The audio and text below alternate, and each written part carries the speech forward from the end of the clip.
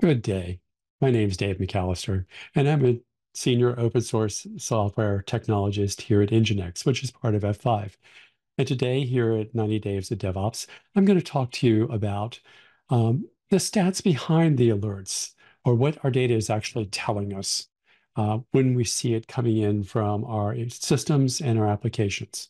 But let's kick it off with a quick question. So, what's the difference between a mean, a median, and a mode? Now, if you're like most people I ask this question to, most of you immediately think you understand what a mean is, probably around 90%. About 50% are pretty comfortable with understanding what a median means. And honestly, about 15% get what a mode is. But if you did get all of those, I have an extra credit question for you. What's the ninth data kind number? It was introduced just a couple of months ago, and I'll give you the answer at the end of this talk. So, we're going to be talking about the stats, and that's all because, very honestly, monitoring is a numbers game. The metrics that we measure are the numbers that represent selected behavior, and they generally are time-stamped. They generally have key value pairs that are part of this. But for an application to make sense of this data, for a person to make sense of this data, we need to aggregate it. We need to be able to analyze it. We need to be able to usually visualize what our data is telling us. And that's because we have a huge amount of data being pumped at us all the time. It would be like trying to watch a tail minus F on syslog across all of the servers in AWS land all at the same time. You'd get a lot of data, but you'd not actually be able to focus on anything that's there. What you're looking at here is a speeded up chart of rate error duration, where the information a trace can tell us about what's going on inside of our application. So anyway, we have all these numbers. So let's think about a couple of questions that you may want to find some answers to. So first, how do you deal with outliers or the spikes? And remember, spikes can go down as well as up through here. How do you build a representative value, statistically valid value, when the values build upon each other? And then how do you actually represent rate of change over time? So the question is really, do you know what your alert is telling you? Well, let's dive in and find out a little bit more. So here's a fairly straightforward data set. It's about, I think, 61 numbers long. And, the numbers, you can see them there. But when we break this down, a mean is the measure of central tendency, and it represents an average value of a set of data. And in this case, we could say the mean is 5.444. The median represents the middle value of an ordered set. And so in this case, median comes out to be 6. And the mode represents the value that appears most frequently in a set of data. So remember the original question I talked about, what's a mean, a median, and a mode? Well, it's actually a trick question because that mean could be 5.444, or is it 4.130, or is it 2.791? And that's very honestly because there's not just one mean. We have arithmetic means, harmonic means, geometric means, trimmed means, weighted means, moving means, or double exponential weighted moving means, or double exponential weighted moving averages, if you will. Each of these things has its own use and has its own drawbacks. They're usually already represented and implemented in your monitoring software. They can give you, as we just saw in that example before, very different results, but they can make like and unlike comparisons a lot easier. So, arithmetic mean. This is the one that almost every one of you thought about when I said, what's a mean? It is the most common. Pretty much add the numbers together, divide by the count of numbers here, and you will get a central tendency value. It is the central point in a normal distribution curve, bell curve, whatever you want to call it here, but that is not necessarily the 50% mark. It is only the 50% mark if the mean is 0 and the standard deviation is 1. And we'll get a little bit more into that. It is very useful comparing current conditions to previous conditions in an aggregated sense. Again, remember, data to be useful for us statistically has to be aggregated. And it's usually aggregated into time series, into groups that are based on time. And in a time series, we usually are constantly incorporating new data. Our systems move so fast now that we can't afford to batch process all of our data. So using a simple example, load balancer. The load balancer is feeding requests to three systems. My systems are handling 100 requests per second, 200 requests per second, 300 requests per second. So my mean that is across these is 200 requests per second. So very simple. And if that number changes, we should be able to say, oh, look, that number just doubled and we're at 400 requests or we've dropped. And so we can get a comparison to what is the central tendency. When we move on to the next one, geometric, the geometric mean is a little more complex. Basically, multiply all those numbers together, take the nth root. And so multiply the numbers and take the root of the number of numbers that you have here. In DevOps, we find this is heavily used for looking at things like deploys per unit of time, or the lead time for changes, or throughput. For instance, looking at here, our DevOps team is interested in optimizing the app development and deployment. In Sprint 1, they had a 5% reduction, 2 was 10, 3 was a 3%, 7. How well are they actually reducing the deployment times? Well, using a geometric mean, which is designed specifically to let us build upon the actual functionality, these things build together. An arithmetic mean might be somewhat misleading because the improvements build upon each other or compound. A geometric mean allows us to understand the central tendency of a compounding element for this.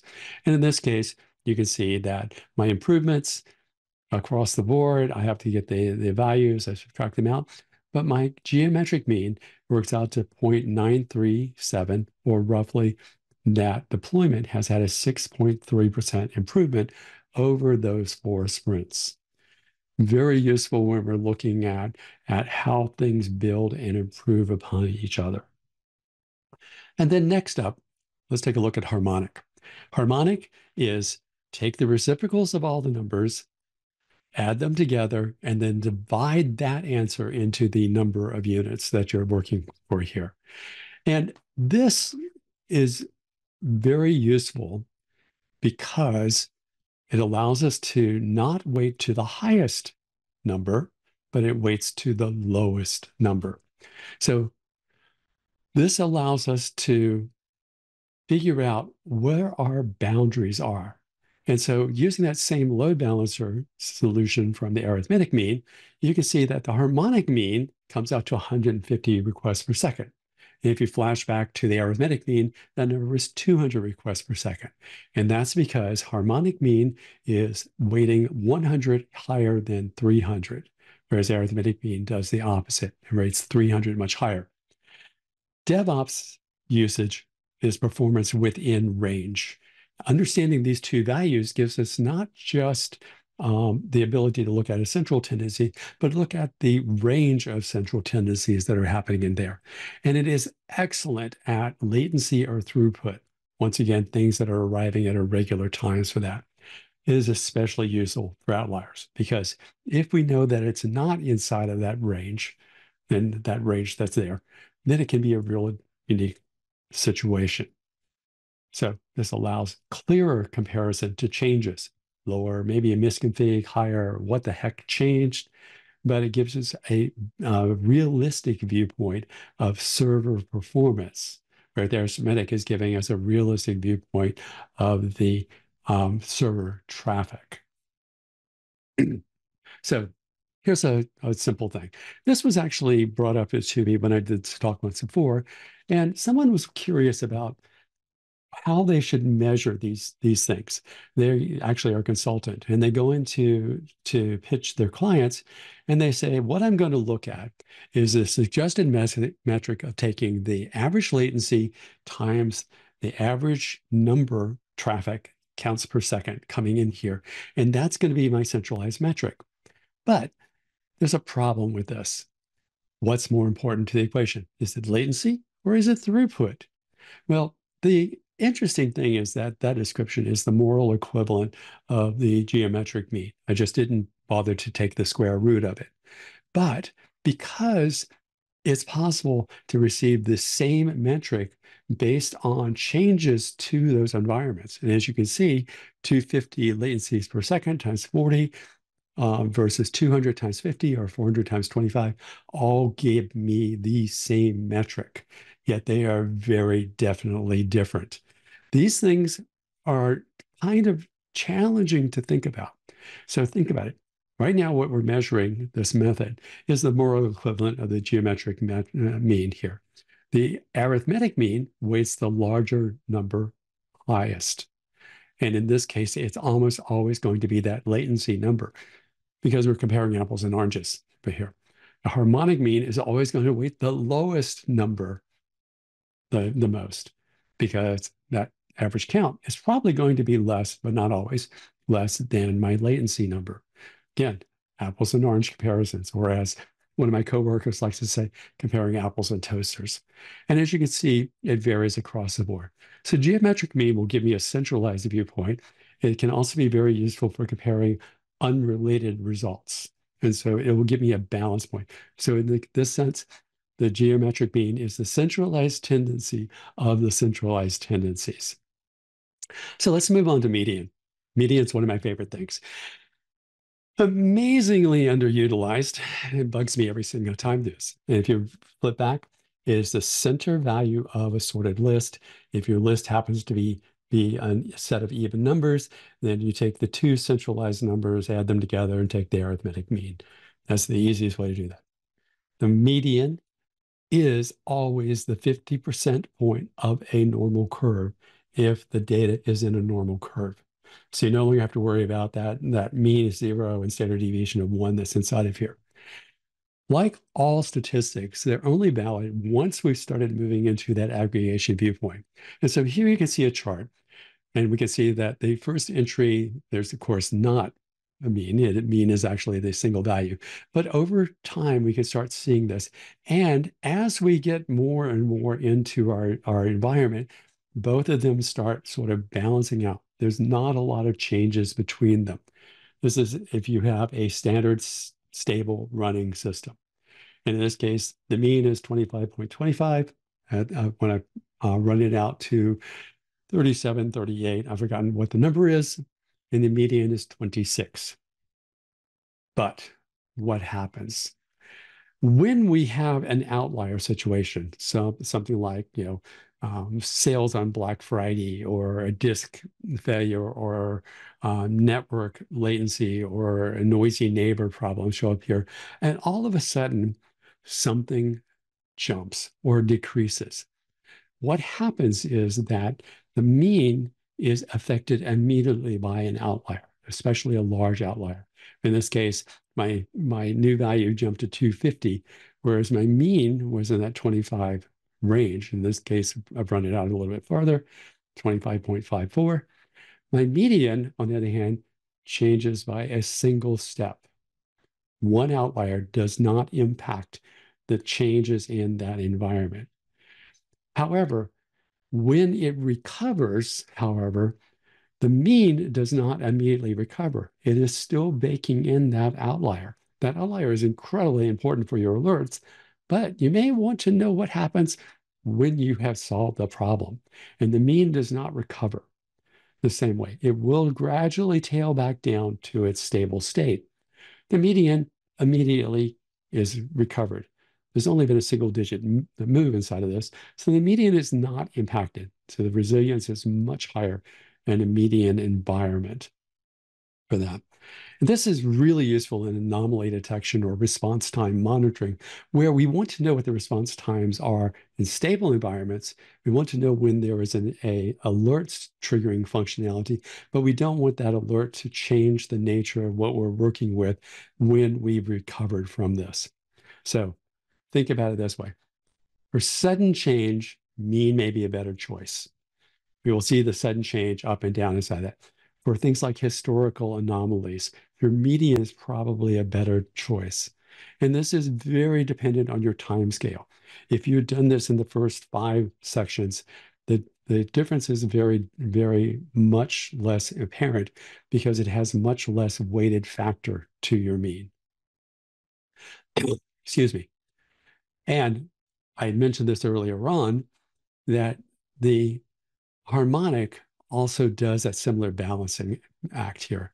In this case, the harmonic, if you notice, a different set of data, but my mean, my outlier has jumped tremendously. My mean changed pretty substantially. My median changed by a single digit point right here. And my harmonic had just about the same changes. Harmonic is always less, but nonetheless, it's still there. So, by the way, if you're using what's known as P95, P90, P99, you're already using a percentage value just like median at P50 for that. Congrats. Great choice. Love it. However, there is a gotcha. All these things always come with a gotcha. Um, it's only now computers really can make use of things like geometric means. Finding the 101st root of 101 numbers is non-trivial. It's probably not something you would want to do by hand. The um, harmonic mean, we could probably do that by hand, but it's still a fair amount of work versus adding and dividing that. But the gotcha has to do with your data set. Think of it this way. Geometric mean are numbers multiplied together. If one of my numbers is 0, all my result is 0. And it doesn't matter what my root is because I'm taking the root of 0, which is 0.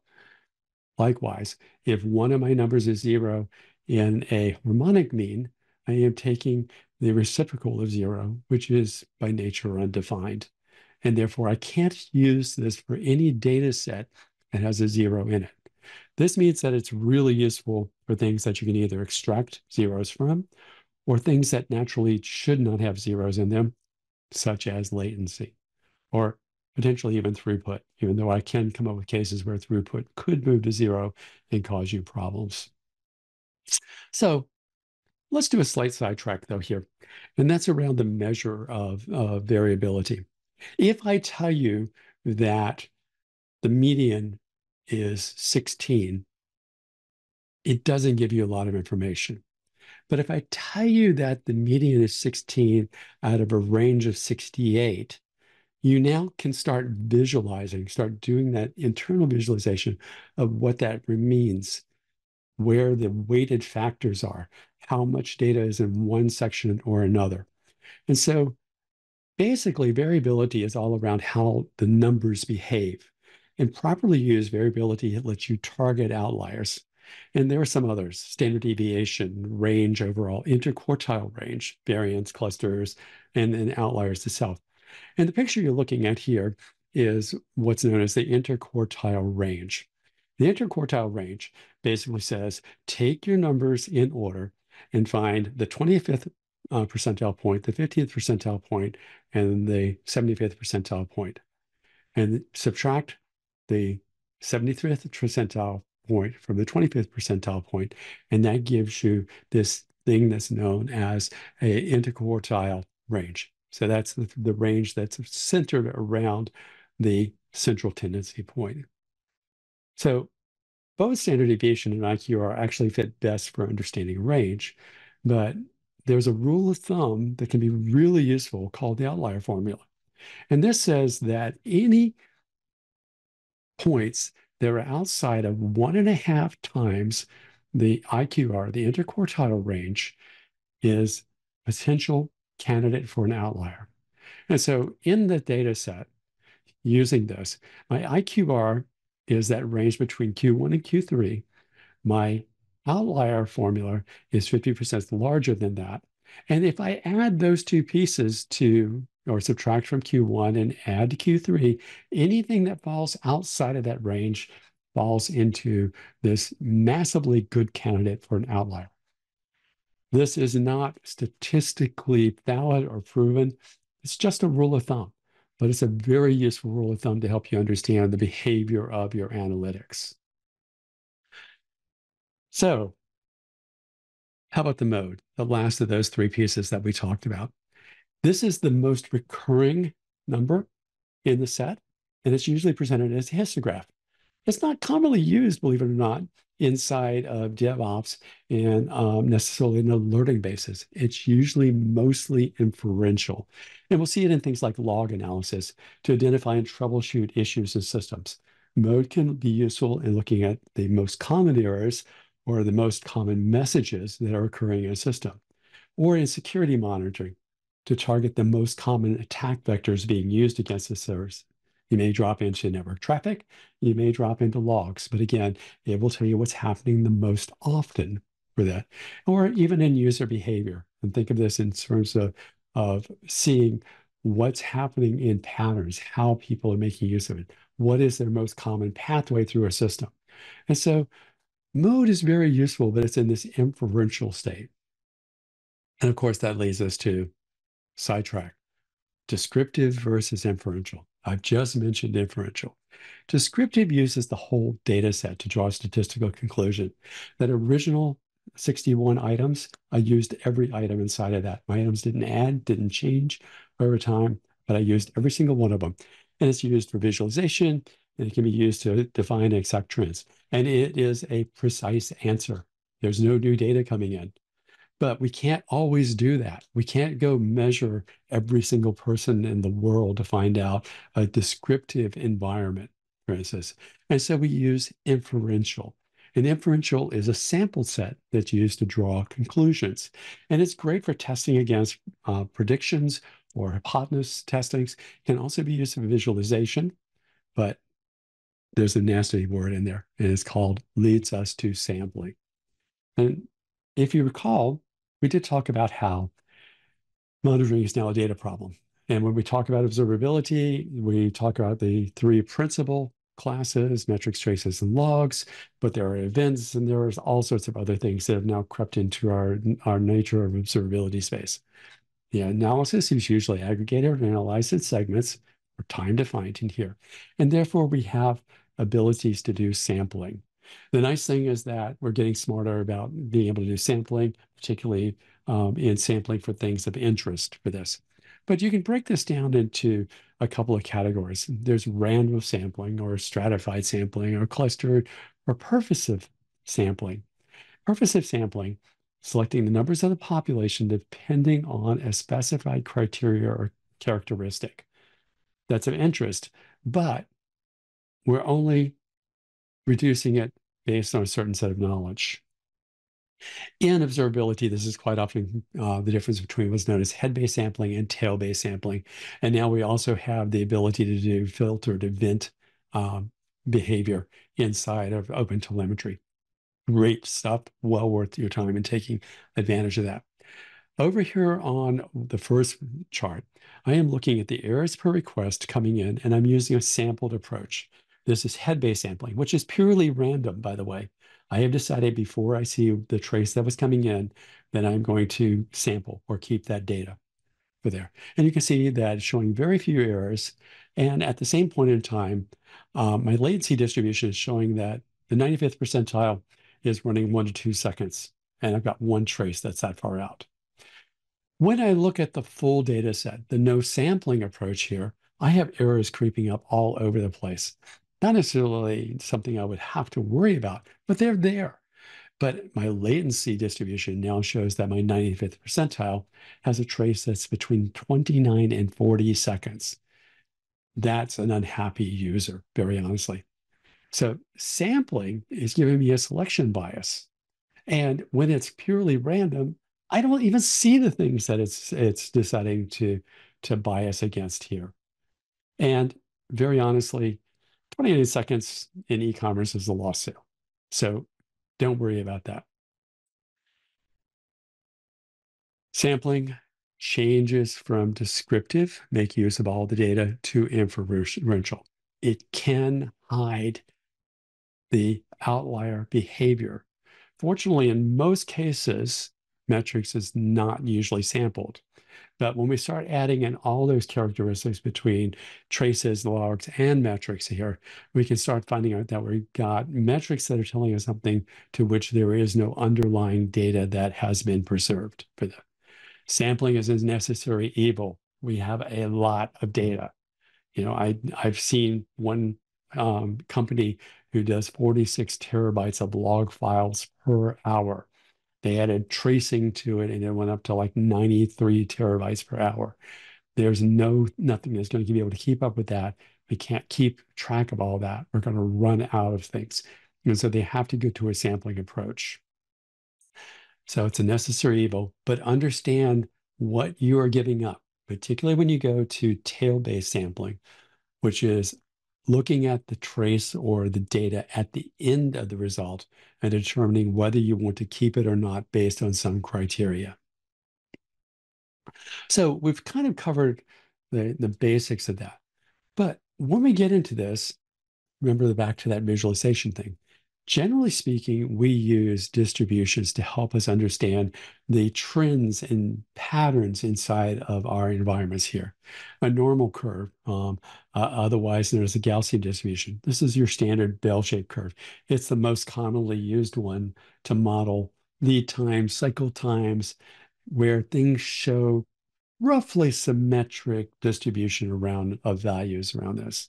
We can have Poisson, looking at things that are rare occurrences, betas, otherwise known as A/B testing, or exponential, time between asynchronous events, Weibull, likelihood of failure, or log normal, values based on lots of things where the log may look like a normal distribution, even though the data itself does not. Sidetrack on standard deviation, though. What you're looking at here is your standard normal curve. Your normal curve has this wonderful bell shape, and it measures the variability of your data inside of that curve. So standard deviation for this will be within 68%. Your values will be there, 95% for 2 SDs, 99.7 for 3. It is not actually a percentage-based number. It's possible to create one, honestly, coefficient of variability inside of here. But normal curves are heavily used in lead times or recovery times or looking at alerts or even in that SLO, SLI states. So a normal curve is a very important thing, but it is not your only curve. Don't try to put things like latencies or response times to irregularly occurring events into a normal curve. It doesn't work. They have a very different structure. And in fact, the one you should be considering, especially for things like latency, rate, or throughput counts, here's this thing called an exponential curve. An exponential curve, by the way, is actually looks like nasty math, but it's actually pretty straightforward and pretty easy to work with here. It models the time or the rate, time between events that are unrelated. So each event does not build upon the next. And it uses in network performance or user request or system failures or messaging. And so basically, your latency numbers are the reciprocal of your arithmetic mean, and then using E, the exponential number, raised to those various powers. Very straightforward for this. Using that data from the example earlier, which had latency and arithmetic in here, latency for this, you can tell the numbers, but the probability density of something occurring at 158 milliseconds is 0.214%. Cumulative density, something occurring within that 0 to 158, is 47.5. And the nice thing is that exponentials will also give you that median. And keep in mind how powerful the median was around looking at changes for this. You can get an exponential median, in this case, 169.7. That's the median point. Same thing can happen with throughput. And so this is fairly straightforward. Now, honestly, keep in mind that these are aggregate average latencies themselves or aggregate average counts. You could use all of the data that's coming in and actually get more precise responses here. So I'm actually looking at the average of an average, the inferential structure of that data. But I want to bring this out, something really important for this. This is a pet peeve, very honestly. You may hear other people talk about this, that on scale, statistics are not your friend. Sorry, wrong. On scale, probability is not your friend. Statistics tell us the probability of something occurring. And on scale, the ability to say that the probability may occur scales up. But the statistics themselves are not impacted by scale of something happening for that. So let's start off by taking a quick look at this. And this is around coin flip probabilities. We've heard for years, coin flip probabilities are a 50-50 chance. Nope, sorry. It actually depends on physics. When somebody flips this thing, there's a thing called precession, as well as a centralized wobble that happens into that. And this was proposed back in 2007 that coin flips were not 50-50. And so someone recruited all their friends, and they sat down and they flipped 46 different currencies, did 350,000 flips, and 50.8%, 51% landed with the starting side up. What it turns out is that the flipper makes a huge difference for this. People can actually learn to flip to land the same side up 10 out of 10 times, 100%. By the way, just in case you're thinking about this, there's also a difference between flipping and spinning the coin. So flipping almost always starts with the same side that you flip coming up being the side that faces up. The way to make it really random from the viewpoint is neither the person, neither of the people choosing a side may see the starting side. And so you can't see what it's going to be before you make your choice, nor can you change what it's going to be for that. Spinning, there's a difference in the weighting structure of most coins. Usually what we call the head side weighs more, and it will tend to be the downward side. So flipping and spinning, neither one are perfect things. But there's even things that are kind of different. What this tells you is that probability changes based on the data that we gather around that and the outside influences. And so there's this thing called the Bayes theorem. And Bayes theorem is heavily used and it's still argued about today. And this is called based on conditional probability. This basically the easiest way to describe this is something called the Monty Hall problem when the price is right. You have three doors. Behind one of those doors is a car. Behind the other two are goats. You pick door number one. The host shows you door number two. There's a goat behind it and offers to let you switch. Do you switch? Do you stay with where you are? Or does it make a difference? And this is still today argued about. Well, it actually turns out that it's pretty important to be able to make the right choice. Bayes' theorem says that your best odds, given that scenario, are to switch doors. And the reasoning behind it, simplified a little bit, is that when you have three blank doors, you have 1/3 chance that the good thing is behind any of those doors. You pick a door. That has a 1/3 chance of having it. The other two doors added together are 2/3 chances. You now remove one of those other two doors, but you haven't moved the vehicles around. So your first door, the one you picked, stays at 1/3. The third door now gets all 2/3 of the remaining amount. So Bayes' theorem basically gives you this mathematical method for bringing new data into here. And it can be used in predictive monitoring. You know that there's a 5% chance that your application can crash on any given day. You start seeing memory consumption increases. Bayes' theorem says, based on the new data, you got a crash coming. Likewise, optimizing A/B testing, you can update the probabilities based on loads of the feature service, and so on. Bayes' theorem is incredibly important and gives you that backing to be able to say, hey, new data says this change has occurred. So coming towards the end here, let's talk a little bit about some of the common pitfalls that happen here. And we've talked about a few of these. First of it is ignoring scale. And ignoring scale basically says keeping in mind that we have a lot of data that are going on side of here and picking the right data, or looking at the wrong central measurement, using arithmetic means as a way of looking at compounding elements here. Confusing correlation and causation, major headache for this. Likewise, getting causation backwards or not understanding causation's direction can also cause you problems. And then finally, failing to see those biases, whether they're survivorship biases or recency biases, failing to understand your biases can make your data invalid. So let's pick on correlation causation. So correlation and causation basically says these two things are related, or correlation says they seem to be related. Causation says one influences the other. But for instance, US spending on science, space, and technology correlates almost exactly with suicides by hanging, strangulation, and suffocation. I'm pretty convinced that they have nothing to do with each other for that. Likewise, you can show that the number of characters in the Scripps US spelling bee correlates to the number of people killed by venomous spiders in the US every year.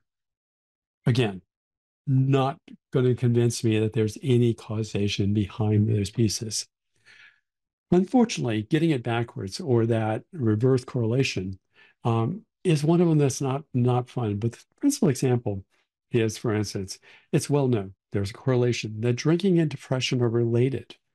But does drinking cause depression or does depression cause drinking? So there's not a clear causation line. They are definitely correlated. So keep this in mind when looking at that. So our summary. Statistics are how we tend to measure our metrics. We're measuring numbers. We're dealing with numbers here. They're aggregation. They're reduction to reveal central tendencies and patterns. They do not show individual behavior. That. And most of our choices make use of a very few basics: arithmetic mean, median or percentile, functionality, normal curves in here. But these other choices may give you some incredibly inferential results. And finally, the most effective debugging tool is still careful thought, coupled with judiciously placed print statements. Brian Kernighan said this in Unix for Beginners in 1979. It is just as true today. The difference is that our print statements now give us more insight, more data, more ability to look at predictions and trends than we had when we were simply working with print statements. And by the way, for those of you who went to work on the data kind ninth data kind number, here's the result, all 42 digits of it. Let me know if you got it right. Thanks. And thanks for listening to me today. You can find my slides on GitHub. You can find me on the Nginx community Slack out there. And you can always connect to me on LinkedIn in Dave McAllister or Dave Mac. Thanks, and I appreciate your time today.